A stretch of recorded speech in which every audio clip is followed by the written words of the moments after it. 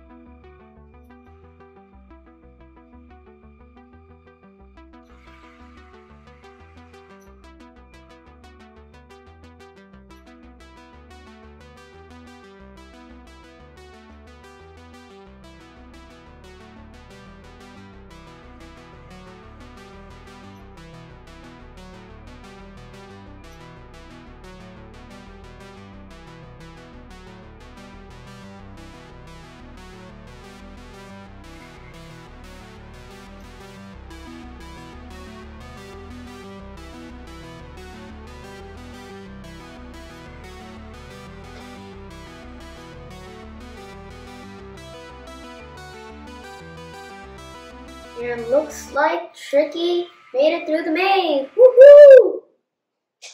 Good job, Tricky. And now let's explain the program I wrote for Mazebot. Alright, here is the Mazebot program. First, let me show you how to create a Python program in the Lego Mindstorms 51515 software. Here you can click the plus, which will create a new project. And make sure to highlight Python so the software knows that you want to make a Python project. But I'm not going to do it right now because I have the Mazebot program right in front of me, as you can see here. If you haven't seen a Python program in the 51515 software, here it will come with all these libraries that we will use in the program. Here are some variables or settings to control the robot.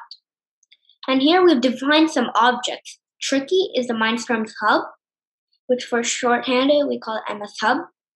And the movement motors are the wheels for Tricky. And the distance sensor is the ultrasonic sensor, which will see a certain amount of distance.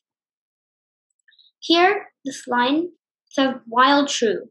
While true is just one of the ways, and also the common ways, to create forever loops in Python. First, we will set the default speed, and then it will start moving forward. And then when the ultrasonic sensor sees a distance closer than 6 centimeters, it will detect it and stop. And then it will move a step back. Tricky will move a step back.